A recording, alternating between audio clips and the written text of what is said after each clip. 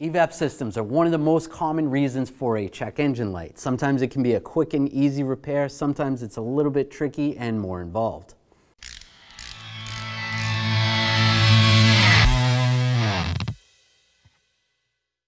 The parts in the EVAP system we're going over are the purge valve, the vent valve, the charcoal canister, the gas tank, and the gas cap, which you can all get at 1aauto.com. How you know you have an EVAP code? Well, obviously you had a check engine light, maybe you scanned it with a scan tool and you got some EVAP codes. Sometimes the light might not even come on, but you'll get a message on the dash saying check the gas cap.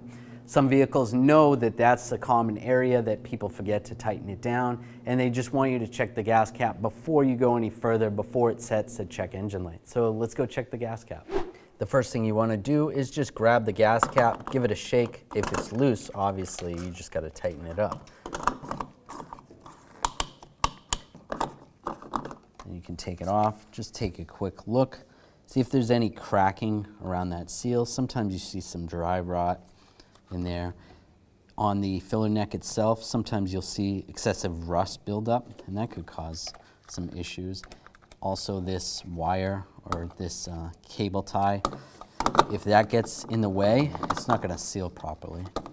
For this gas cap, every gas cap's a little bit different, but you should get a click when you turn this, and it's really not clicking. The click you're hearing, it shouldn't be like that. It should be able to cinch down, and that's not happening properly. Now, whether you have a small leak or a large leak, or even some other type of EVAP system, it's always best to check the gas cap just in case it's something simple. Let's cut the cable. New gas cap right here. Nice and easy. Slide that in the spot.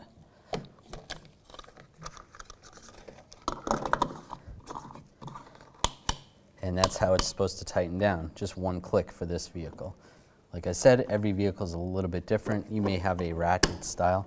And if you find the ratchet style seems weak, then it's not going to be tightening down properly. But that works a lot better. Nice, quick and easy fix. Next we have the gas tank, which everyone knows it's going to hold the gas. But in that gas tank, while the gas is in there, there is fuel vapor. And the whole purpose of the EVAP system is to keep that fuel vapor from escaping into the atmosphere. So it needs to be a sealed system. When that system isn't sealed properly, that's when you're going to get your check engine light. For the most part, the fuel tank isn't a common area where you're going to have an EVAP issue. There could be some sealing issues on top or even some rust buildup that's going to give you an issue, but it's not that common. When you go to fill gas into the tank and the vapors are in there, they need somewhere to escape, so that's where they're going to go to the EVAP canister, the charcoal canister, which is located right here. Right here, this hose comes off of the top of the tank, and the vapors are going to go up this hose into the canister, and there's charcoal in the canister, and that's going to trap the vapors from escaping into the atmosphere. There's two reasons why this charcoal canister could fail. You could have a crack in it over time. Sometimes the plastic gets brittle, and that's going to cause your EVAP leak. You're going to get the check engine light. The other thing is it's going to plug up solid so that when you go to fill it at a gas station, you're not going to be able to fill the gas tank. It's going to stop every like 2 minutes or so, thinking the gas tank is full because there's nowhere for the fuel vapors to escape. So the fuel vapors are stuck in the canister, so you still need to vent off the pressure. So we're going to follow this hose back, and that's going to bring us to the vent. Following the hose all the way to here where the EVAP vent valve is. So this is the vent. It's electronically controlled. You can see 2 wires going to it. So the computer can open and close the valve according to what it needs, whether it needs to vent the system or seal the system off. When these fail, majority of the time it's in the closed position, it's not sealing properly, so the system thinks there's a leak, and that a lot of times is due to road debris or salt or sand gets into there. So for this particular vehicle, there's actually another hose that goes along here, and it comes up over here to try to eliminate some of that road debris. But some debris does get in there. Once in a while, you'll actually have a spider go in there, and if a spider goes in there and builds a nest, that's going to give you a code as well. It'll think the system's sealed and it's just a spider. Now you know how all these parts work. There's one more hose right here that goes to the front of the vehicle and attaches to the purge valve. Let's go check it out. Under the hood, we can see this hose right here. It's coming up from the back of the vehicle, and it goes to this solenoid valve right here. That's the purge solenoid valve.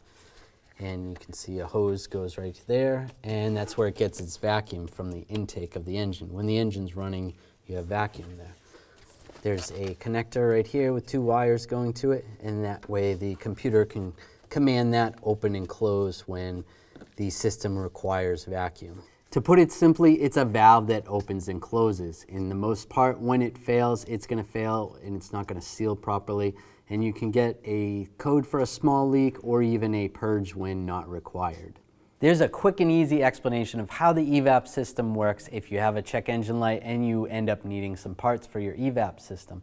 And if you need any parts for your car or these parts that we talked about, make sure you click the link in the description. Head over to 1aauto.com. If you enjoyed the video, make sure you subscribe to our channel, ring the bell, turn on all notifications so you don't miss any of our videos.